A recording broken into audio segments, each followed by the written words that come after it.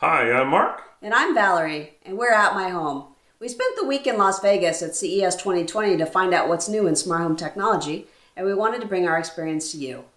Let's hear what one company had to say. Sure. So I'm Jason Rosenthal. I run marketing for Phyn.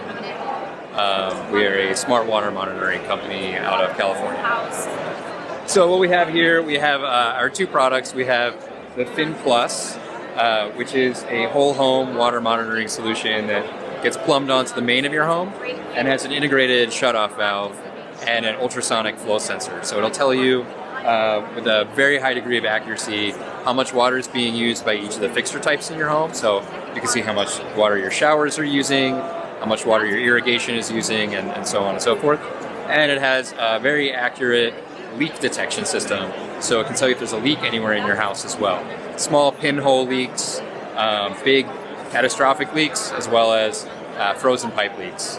And then this product is a DIY solution, so anybody can install this underneath the sink in your house.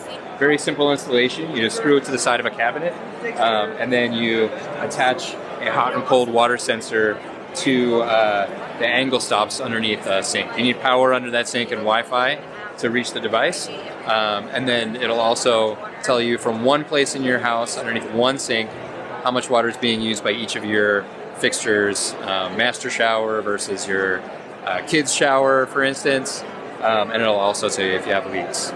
So two different products for professional installation and the DIY installation.